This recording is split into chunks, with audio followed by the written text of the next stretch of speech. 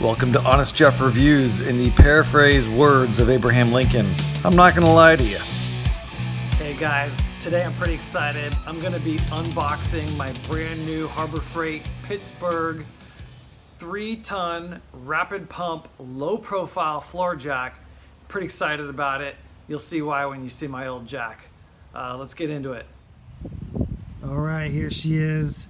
Pittsburgh Automotive, that's Harbor Freight's brand. This is a heavy-duty 3-ton floor jack, low profile, rapid pump. I think it's 2.5 pumps is what it's rated at to raise your vehicle all the way up from as low as 2 7/8 up to 19 3/4 inch high. So the reason that's important is if you are trying to get under a vehicle that has an extremely low profile, especially most sedans, it's hard sometimes to get under there with a jack. So this is really important. This is one of the reasons why I got the low profile. So this is a 3-ton jack. It'll lift up to 6,000 pounds. Quickly elevates with the rapid pump action. Yeah, just overall pretty cool unit. The reason I'm excited is because this is what I've been using for the past 10 years. I think I got this at Advanced Auto Parts, wow, yeah, maybe 10 years ago. It works, there's nothing wrong with it. It's a 2.5-ton jack, but its profile is a little bit taller than the low profile one, and it does not go near as high. This one I think gets me up to about 16 inches. So that's what I'm upgrading from. So excited about upgrading here. Going to show you the unboxing and what it looks like inside. So I'll start off here by cutting the tie wraps.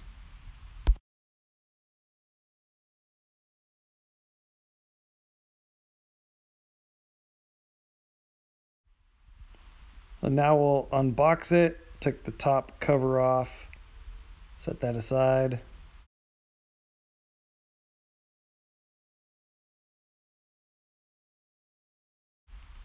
And then inside have a filler piece of cardboard that's very rigid, but just designed for extra added protection. Got an owner's manual. The owner's manual is going to come in handy when you get to the point where you want to grease your jack. It does have a grease point on it. This is the upper part of the arm, the pump arm. It's made out of steel. It's hollow, but it's pretty heavy duty.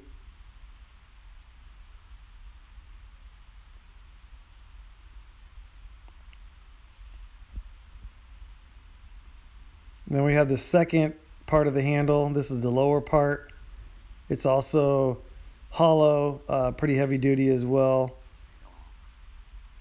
What I really like on it is the pad. That pad is very comfortable. It's very thick, very soft to the touch. Now I'm going to take it out of the box. It's pretty heavy. Be careful when you're doing it. Make sure you're standing over the top of it so you don't hurt your back. It weighs 60 to 70 pounds.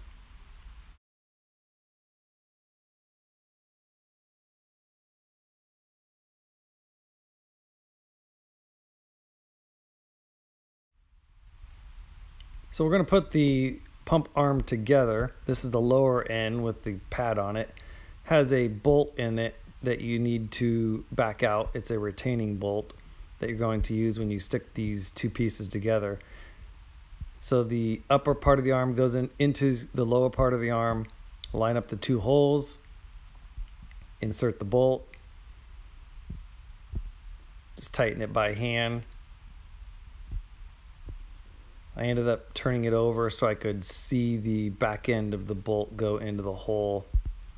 A little easier to line it up. And then just hand tightened it. I'll have to come back with a wrench and tighten it all the way up. Grabbed a 10mm socket to tighten it up the rest of the way.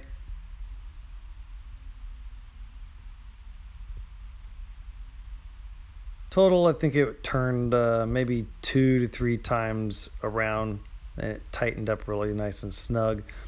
And then the handle felt very secure and really felt like just one handle at that point. There is a retaining clip down underneath that holds the pump lever down during shipping. So if you press your hand down on it and then just pull up on the clip, it will pop right out. So the base of the handle that goes down into the pumping lever has a square hole in it, and then you can kind of see down inside there, it's going to fit over a male square. Right before you do that, you do need to back out a retaining bolt. You can do it by hand, you don't need a tool. And then there's a notch there on the bottom of the handle, and that goes down in there, pops in, and then just tighten up that bolt by hand. No need to use a tool on it. It's all nice and secure at that point. With the pump handle in and secure, turn it all the way to the right as far as it will go, and then start pumping. And here I'm showing you how many pumps it would take with no load on the jack to get it to go all the way to the top. And this is pump number 7. So it locks out. You can see it lock out there at the bottom. So it took 7 pumps. And then to let it down, just slowly turn the handle to the left, and the hydraulics let go, and the pump slowly comes down.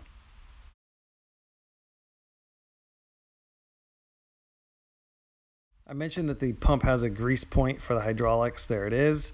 You can get your grease gun on there and just pump it in. I wanted to show you how many pumps it would take to lift the car up with the jack under load. Took me 2 pumps to get it up to the frame. At 6 pumps, the front tire starts coming off, and you can see I'm pumping it up from right behind the front tire. Now the back tire is coming up off the ground. Lifts up pretty high, actually, considering I'm pumping from the front of the car. And total, when I locked out, was 16 pumps. Got my jack set up underneath it. Just giving you a look here of how high it jacked it up. It was higher than I expected. Then I'm slowly lowering it back down on my jack. I'm going to have to get myself some taller jacks because I ended up dropping the vehicle almost 6 inches back down onto the jack.